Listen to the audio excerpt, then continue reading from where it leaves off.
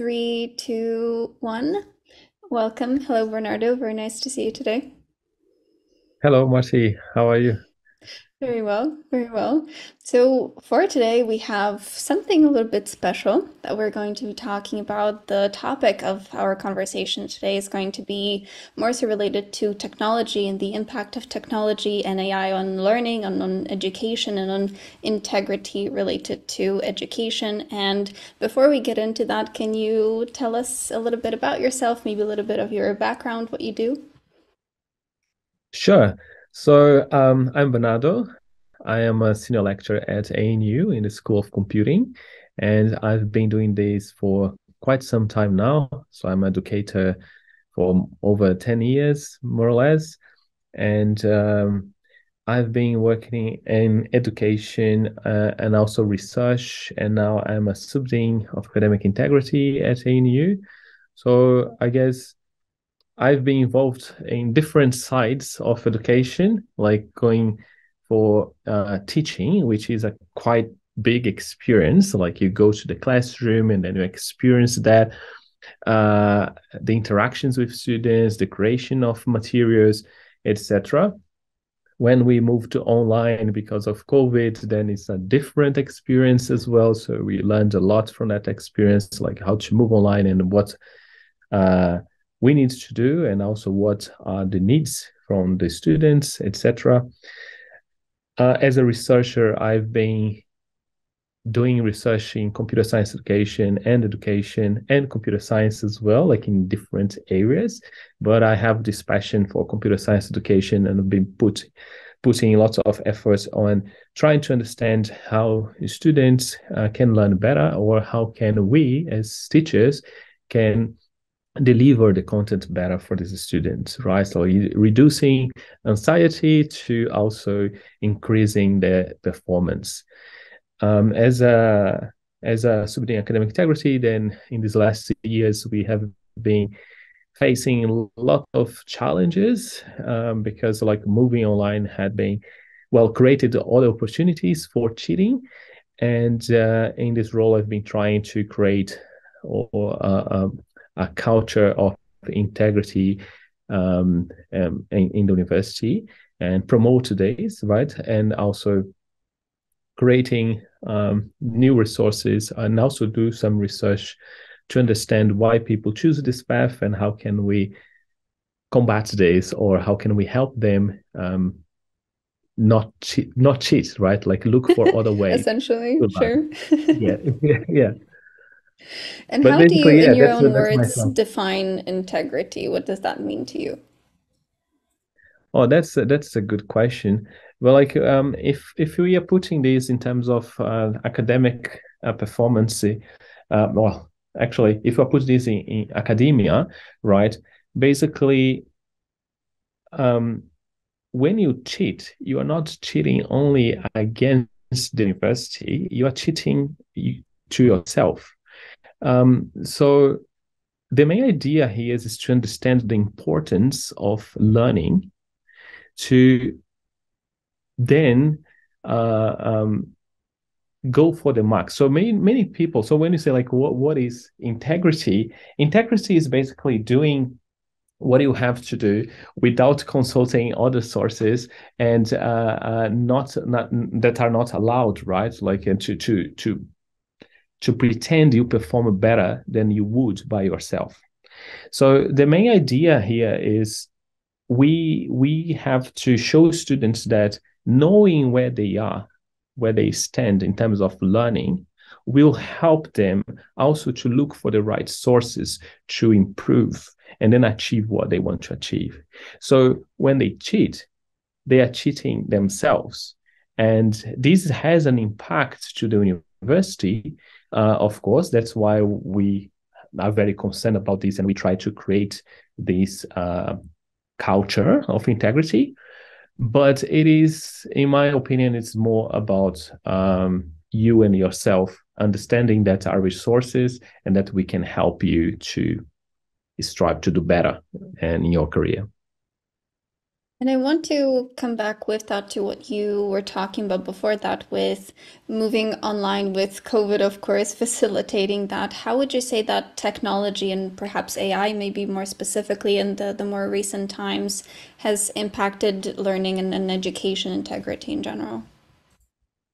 Yes. So I think like COVID uh, helped in a lot of ways, right? It was positive in many ways, including like facilitating learning, right? So online, right? So we had like many people before that they were afraid of experimenting this method, right? This mode of delivery. And it was only like a personal perspective. They never actually tried that. And then they would say, like, this doesn't work. So because of COVID, then people had to do it. It was like now it's mandatory. You have to do it. It's the only way. And then many of these people started enjoying it, so finding like different things that would be like good, right? So like, well, it's really good that I can just teach everywhere, anytime. Of course, there are some problems there. It's not so easy, but we see now lots of benefits. But as a tool, like, and as we know, it's not like there is one tool that fits all, right? So it's like a one size fits all thing. So I think like now we know more about this mode and we can explore better. So the fact that we moved online then facilitated uh, cheating in some ways, right? So in terms of research, right, there are some reasons why this facilitated cheating, and basically it's because like people think that they will not be caught, right? It's just like, oh, nobody know me, I'm here, I'm at my own house room, nobody will see me doing it, then they do it. So the feeling that they will not be caught makes them believe that, well, they can do it and then have some advantage, right?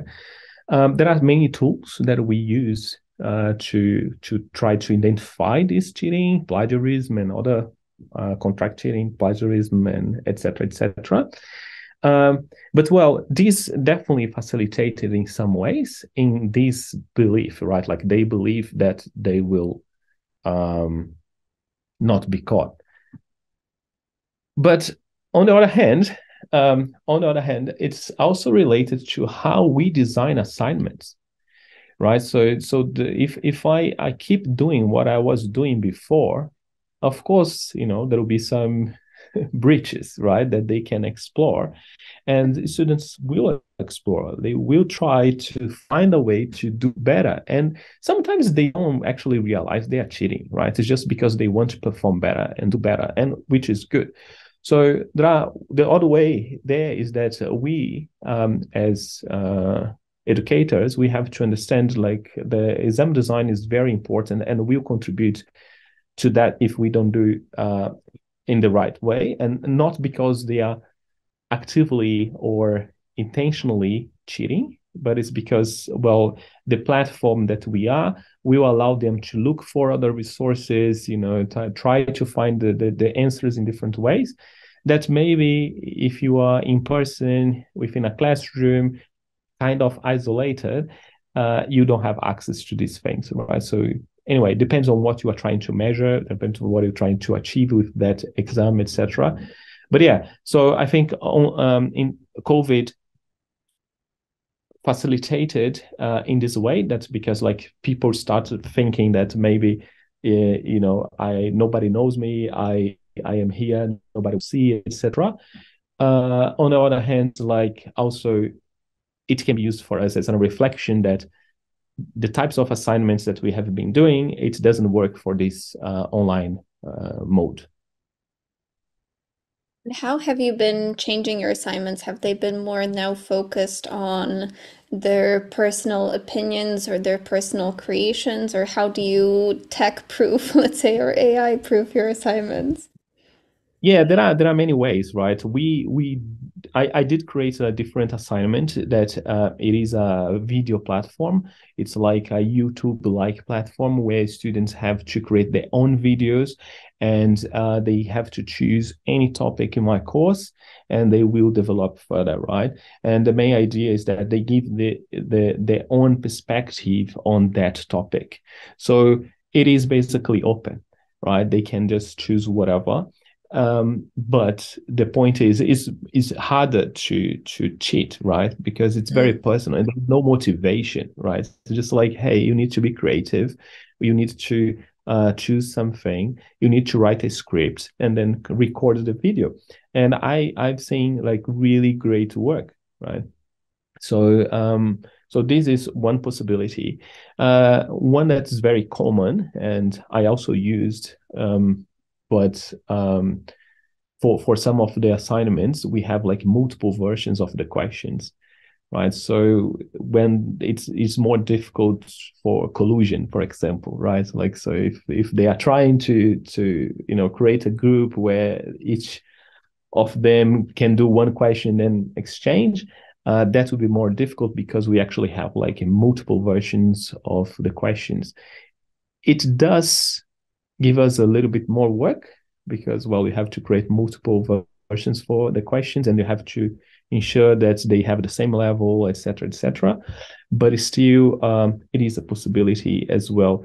But in some ways, the main idea is to bring their experience into the assignments, right? Like their own perspective. This cannot be changed. Everyone will have their own perspective. And if you're always looking for something mechanical, then yes, it'll be easier to cheat, right? Even if they are not online. And do you think that there is a way that technology and AI can promote integrity, that it can create integrity as opposed to being the negative catalyst? Exactly. Yes. Yes. So we are talking now about ChatGPT. So this is actually very interesting, right? Because um, a few years ago we were like in this online mode, and then people were like, we need to go back because we need to have in-person exams again, like invigilated exams. This will end with the cheating that you know COVID facilitated, let's say. So we got like chat gpt, right? So right like after this we got chat gpt, so it does just shows that doesn't really matter, right? Like if it's online or not, there will be always a way to do it. So what we need to do again is to change the way we do our assignments, the change what we want from students. And this requires lots of thinking. This requires lots of preparation. So there are two ways to see problems with, like how to deal with integrity. You can deal before the exam in the sense that you prepare, you spend lots of time preparing a really good exam, or afterwards, where you deal with the cases because your exam design was not really suitable, let's say, in some ways, that made you have like a few cases of academic dishonesty, and then you have to deal with this afterwards. So, like the time is basically the same. You just choose where you want to allocate this time, right? I would say the best is like to use these tools to help you in the design of the assignments. For example, I just had one exam that I created the question, and then we asked ChatGPT, right, to generate the answer to see, and the answer was wrong, or it was not exactly what we would expect Hmm. from yeah. And Okay, this then little reverse engineering.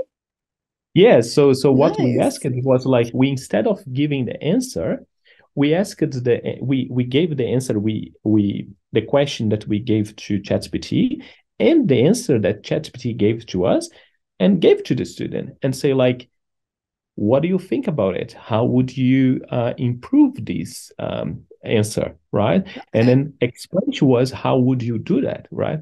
So in this way, it's kind of very difficult for other tools to answer that question in the way that we want them to answer, right? Again, putting this personal perspective, right? I want the personal view of the student. So in some ways, I guess these tools are positive. I think they will contribute a lot to everyone, like, and it will make us more efficient as well if we know how to use these tools. So instead of banning them, I would basically incorporate them and teach them how to use and explore these tools in a way that make us more efficient, but knowing that we need to know what we need to do and how to use the tool to use these responsibly, ethically, and for our own good. Which is a wonderful point, and that reminds me of a post on LinkedIn that I saw recently that instead of trying to, like you said, ban and prevent people from using AI and ChatGPT and other tools, it's actually been very positive because it creates that need for active thinking and very good question writing skills as opposed to, hey, do that for me, and then you get a completely wrong answer. And okay, you need to really analyze what you actually want to know, which is great because then instead of memorizing tables for your exams, you actually have to think now, which seems to be a positive change. Yes, yes, exactly. I have one PhD student who was working with search engines and how these search engines can be used for learning, right? So search as learning is the topic. And it's interesting because this student was um, trying to understand how people search, right? Like the behavior and exploring like the results, the sources, and see like how these contribute to the learning process, right? So the searching process, how the searching process help you learn. And what we see in many cases is that people don't know how to formulate the search, right? And this is a couple of keywords, a couple of search terms. And then because they start with a term, then they see the results. And it's like, oh, I understand. Maybe I should go to this resource here because this is related to what I'm looking for. So they find the right term and then they do a new search. So we are talking about a couple of words. When we go to ChatGPT, we are actually formulating a question, right? And it's even more difficult. If you don't know the topic, you don't know how to ask for anything, to create, like to have a good question, you need to know how to answer that, right? Of course, there are strategies. So I think like my PhD student is like working on how to interact with this tool so that it promotes learning as well.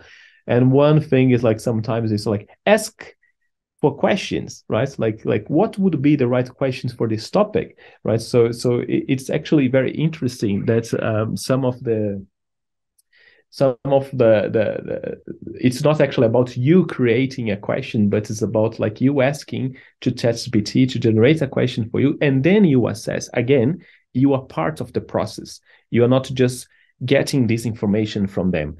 It is something that I believe that ChatGPT can kind of make us a little bit blind is because they give you one answer, right? So before when you Google something, you have like some diversity in the results.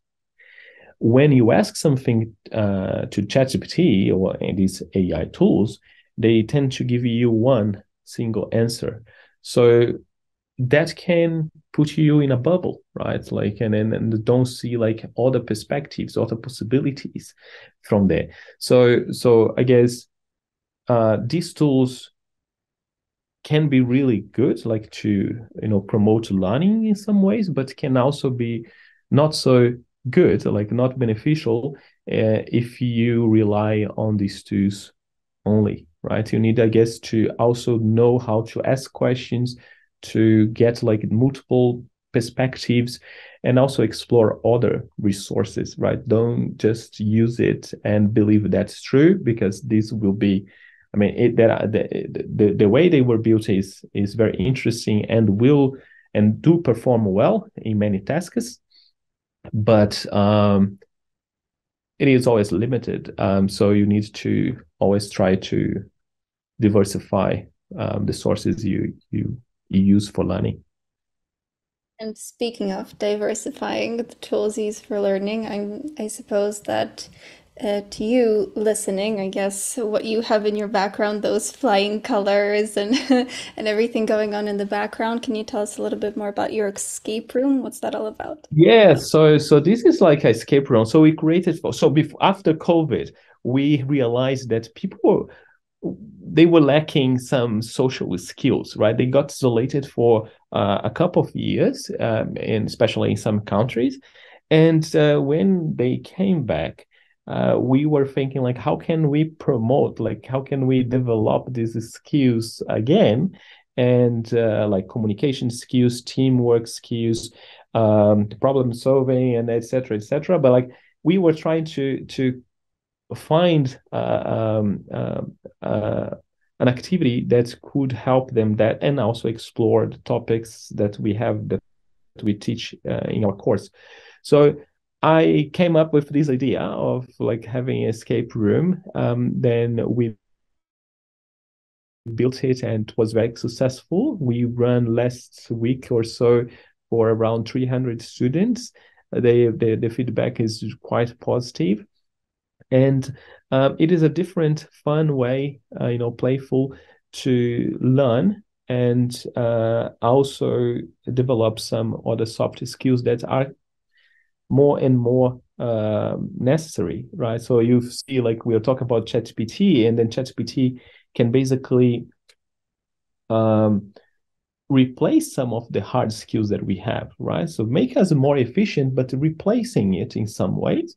So, but it cannot replace our soft skills, right? The way we interact with people. And this is actually the most important part, right? Like we know that most of the problems we have is between people, not between machines.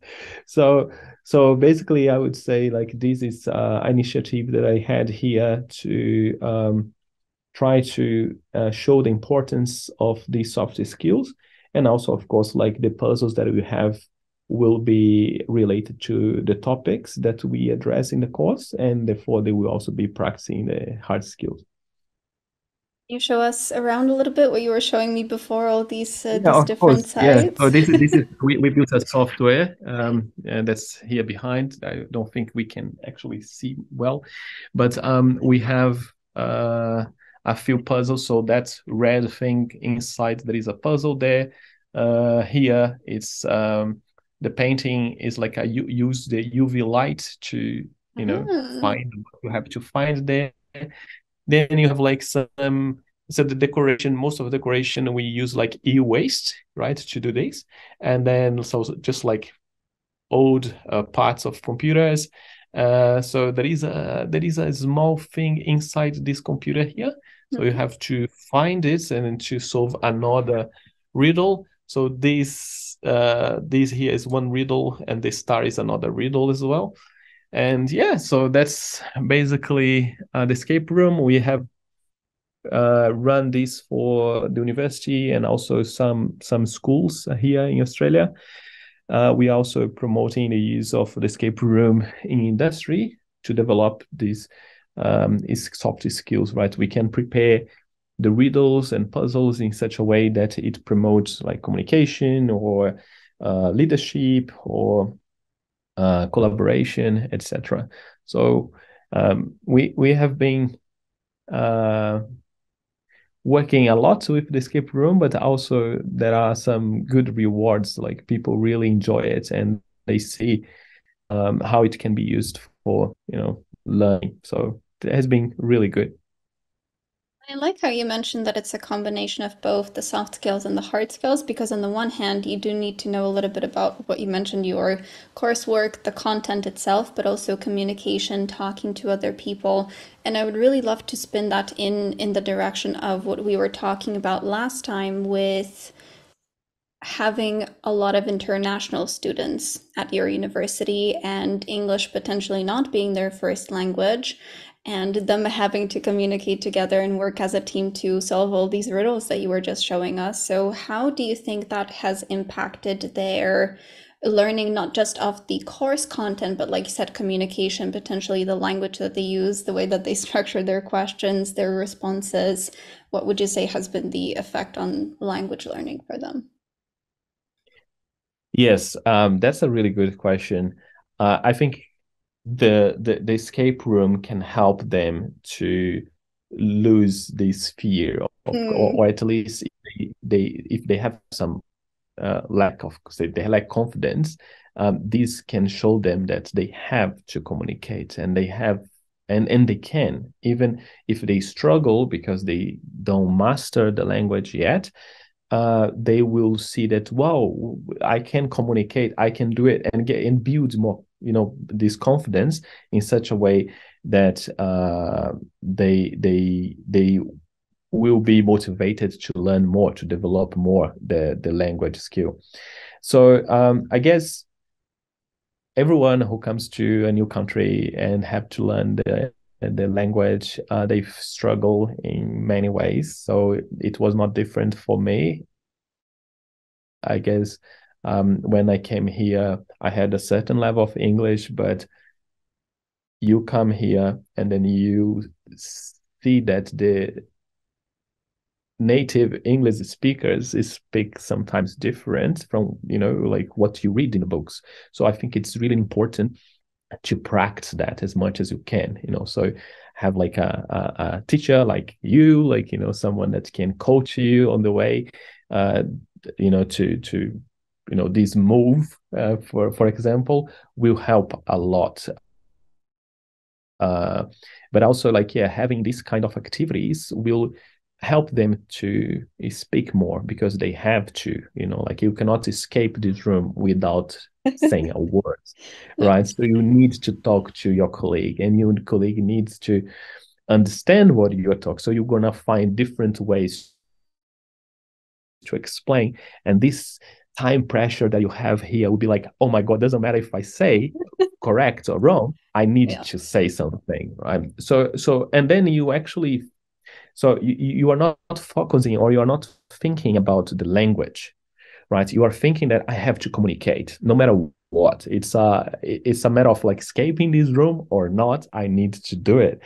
So for this period, you actually forget about the problems that you have with your language, right? You just feel like, no, no, no, this is wrong, this is that, but you communicate. And this is the most important thing, right? So English is not my first language, but I can communicate. I can let other Really? people know what I'm thinking. No, but yeah, but you can, right? So it doesn't need to be your first language to actually you'll be able to communicate well. So I guess this is an opportunity for them to practice and also to note that they can communicate like effectively. So it is another way. But I think we talked about this before, but I think like these kind of activities and others, you need to find other activities to put yourself in a context that you're not used, and then you will learn a new vocabulary, right? When you come here and then you see like, oh, there is some webs on the wall, right? And these webs will contribute to one of the riddles. Then it's like, what is the name of the thing? This someone will tell you, right? So like, yeah, the web, well, the web is used for that, right? So all these things will contribute for your learning, your language learning, right? Just, yeah, I think the escape room will help the students to understand that they can communicate and also help them to develop like these communication skills, like the language, right? Because they will see new things that they haven't, and then they will learn during this experience. Which is a perfect case study for the importance of actually being in an environment where you are forced to speak. Because, on the one hand, what we were talking about before, right? You preparing for your exam, preparing to move to Australia, then we were talking, right? And you were reading and watching things, which is a wonderful start. But then when you're actually there and you have no other options and you have to talk to people, I feel like that's the greatest motivator. And on the one hand, the scariest one you can possibly experience. But the quickest way to, like you said, gaining that confidence, even though I'm not perfect, even though I maybe don't know everything, but I can talk, I can communicate, I can express myself. Yes, yes, you become active, right, in your learning process. So I think like watching movies, reading, they are really important, but they are passive ways to learn the language, right? So when you come here and someone ask you a question and you have to actually answer this question. First, you need to understand the question, right? Yes, that's the Second, first you step. need to you need to then answer this question. So this is really, really hard, right? Like it's really difficult if you just arrived here. So that's why I think like talking, right? Like have someone to talk with about different topics. It's really important. And yes, like having the pressure, it is like in certain ways, right? And for a limited time, it is good as well, right? Yeah, because you cannot have escape room like for 24 hours, but if you have like here 1 hour inside this escape room, you will see that you actually can do a lot with the language that you have. But maybe if you are outside of the escape room and then you go to the supermarket, you are so afraid of like, talking that you will never practice and you never gain this confidence, right? That you could gain here, just like, okay, I have to communicate people. And then you leave the escape room with this feeling that's like, wow, I said, I could say, people understood me. So I think it's really, really a good possibility. Use the escape room to develop uh, language learning. Did you, at the very beginning, when you just came to Australia, when you just started working at the university, were there any, some sort of, let's say, support programs that, okay, maybe people spoke to you slower or something like that? Or was it full on, okay, nobody cares? You have to Well, deal I with guess that I guess yourself? you know I guess um so the Australian government gives you some support. I didn't use it, but I know that they have some free English courses for people who are permanent resident or something like that. So I know that there are many different support. The university has as well. So there is here the academic skills departments that they help like students who will be struggling in writing or speaking, etc. So they can also provide them with resources and help. But I would say like the best thing people do is not to actually talk to is lower. I think like Hmm.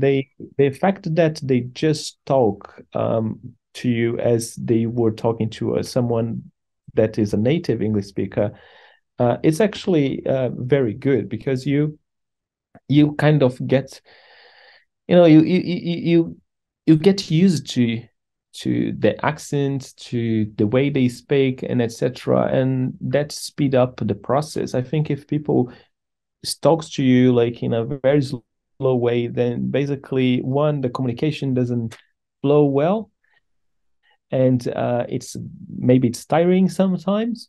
Um, so yeah, I guess like sometimes I struggled as everyone. I can say like some expressions that you don't know, or the accent sometimes a bit complicated for me, right? It's my problem, right? Like to understand that, but after a couple of times, a couple of interactions, then you start like getting, oh, that's how they say this thing. That's how this expression fits in this context, etc. So I guess there was support, but also I guess when people talk to you as they talk normally, I think it's much better actually when they because sometimes they also some people I would say would just stop and say like hello, how are you? So it looks like you are stupid. It's just like not my first language, but I understand you. You know, I probably cannot speak as fast as you can, right? but but like I can still process the information, right? So it's okay. But I wouldn't be afraid to say, could you repeat, please? Sorry, I didn't understand you. I think these are things that you should feel comfortable saying, and understand that people will understand.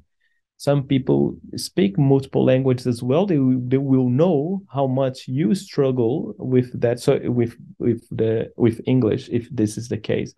So I think there is no problem. People usually are very supportive. My experience was very positive as well. I have a colleague that would repeat whatever I said wrongly to help me understand how to say that thing correctly. So sometimes I would my pronunciation was not really good. Well, still needing to improve, but but my pronunciation of some words were like very, very different of what it should be. And then this colleague of mine would, in some way, find a way to repeat that word so that I would listen, but he would never actually tell me it was wrong. So I think it was very nice of this colleague of mine. And I learned lots from that as well. So I could just pay attention, like observe, and it's like, okay, actually, it's not this, it's like that. Cool. Yeah, so I guess there are lots of support. If you look for that, you're gonna find, and also people, lots of nice people that will be there to help you, and yeah, you can just speak, and you're gonna find the right way to say it, or someone will help you to say like, oh, there is a better expression, or there is a better way to say that. Wonderful. So it sounds like you've had a relatively positive experience in Australia at the university with everything happening. Yes, I think like people in general here, they are very supportive. In the university, I think people have just been very, very nice all the time, very friendly as well. So it might be my good experience, right? There might be some people with like different experiences, but I can say that my experience has been really, really positive. But I remember like the first time I went to the supermarket here, I was browsing, right, to like, oh, what is this? What is this tomato Yeah. sauce, right? What is Yeah. this rice? And then someone just walked past me and then said something that it took me like a couple of, let's say at the time, felt like 5 minutes, right, to process the thing. But he was just saying like, um, what he was saying. He said something like, "It's my." I was like, "What is this? What is this?" And then it was basically like, "Excuse me, mate." And it was just like, "Oh, okay, that's what." So that was like interesting because you are not expecting um someone talking, depending on where you come from, right? You don't expect like mate, for example. So so I would just expect like excuse me or something like that. But anyway, it was really like, what does it mean? Okay. But then you get used to that and the way people say like how are you? Like or no worries for everything as well. Even if it doesn't make sense, it's like no worries. So, so yeah, anyway, True. it has been a very good experience, but yeah, you learn lots, right? Like with the local expressions and yeah, how people say things. It's different from the books, different from the movies. But it's really nice to learn every day a new word or a new expression.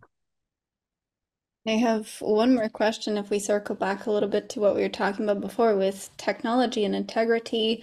What do you see personally from your perspective, having worked with hundreds of students and the escape room initiative, and I'm sure you have some tricks up your sleeve still. What do you see being the future of tech, of AI being used again specifically in education, in learning? I mean, of course, it's happening all so fast and so quickly that it's sometimes difficult to, even catch up with everything that's going on. But how do you see that developing as a hopefully positive tool, but maybe otherwise in the future? Well, I guess it is difficult to say like how it will Hmm. be the future, right? And I watched a presentation the other day from one guy who got the Nobel Prize in economics, and he at NU. And then the only thing he said is like, I will not answer questions about the future. I know the past, but I don't know the future. Ugh. Something like that in his line. And I think it was kind of wise. Yeah, I think that's quite kind of wise, especially for someone who got the Nobel Prize, like because if they do a bad prediction, Right. it's like, Yeah. oh my God. Oh, look But at but him. I say yes, like I can say that well, if we look at the past and then we think about calculators, how calculators changed at that time, right? So someone probably worked in a grocery and then had a math skill and then came up like calculators and so like, oh my God, I will lose my job, right? Because now I have calculators. It's like, no, actually it was repurposed, right? Like we repurpose things and then create new possibilities. So then we more recently we had Wikipedia, right? And it's like, oh my God, what happened? Like before we had encyclopedias, the Britannica encyclopedia, and that was like the information was very accurate or something like that. There are studies that shows that there are some mistakes there, but anyway, skipping that, it's like, well, again, it maybe helps democratize learning, right, or the knowledge. So it helps a lot as well. Google helped a lot. ChatGPT will help a lot as well.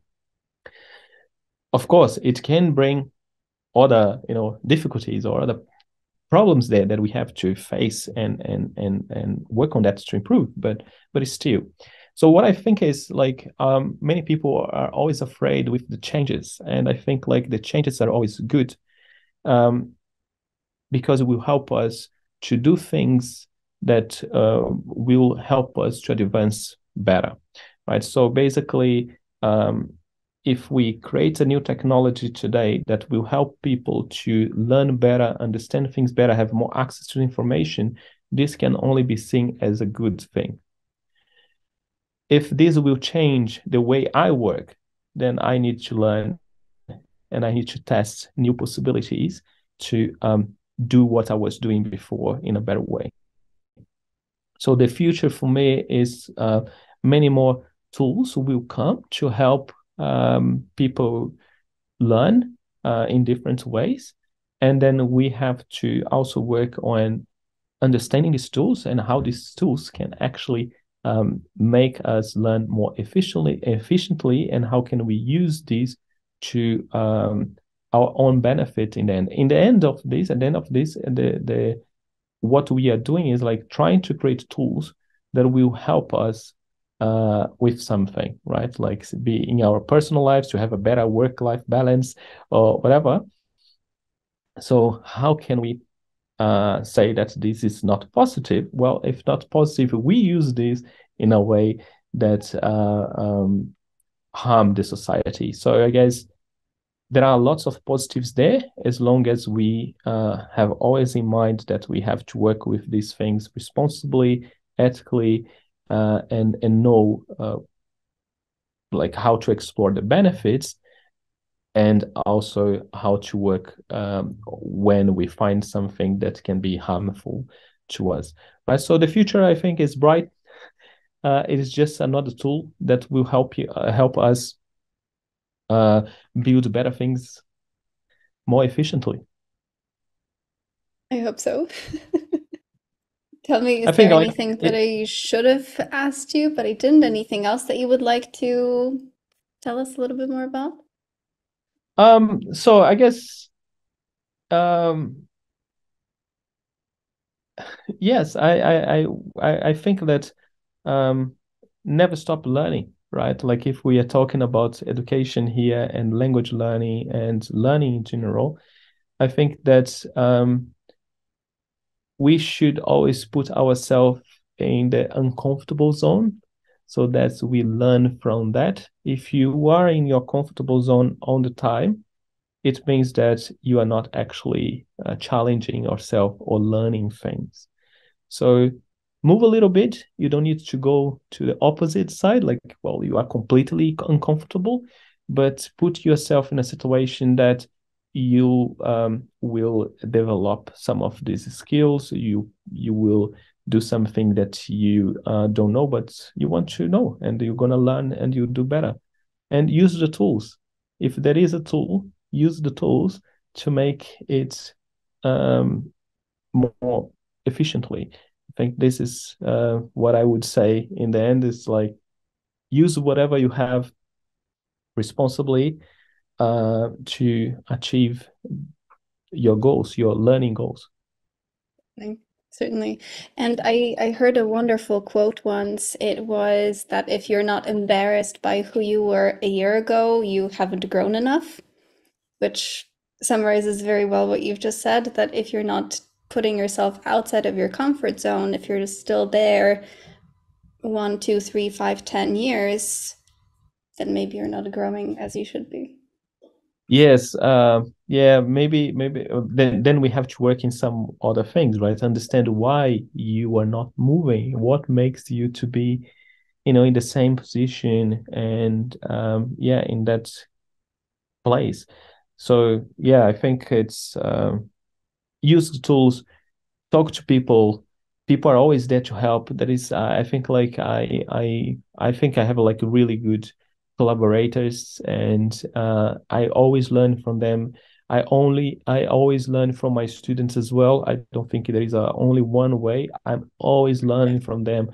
They always bring like new tools, and even when they ask questions, sometimes it's like, oh, this is a really good question. We have to think about how to do this or how to model this problem. Anyway, so I think you can learn from every situation. And even if your language skills are not as good as you would like it to be, um, when you are talking to someone who has a better language skills, or is a native English speaker, they will be learning from you as well because you will say an expression that is in your own language, and they'll be like, oh, this is like interesting, right? Like the way. So we always have something to give and to receive. So explore, communicate.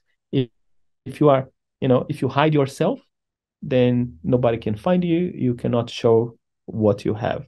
So put yourself in a situation that you can share things, that can talk to others, even if it's not comfortable in the beginning, it will be one day.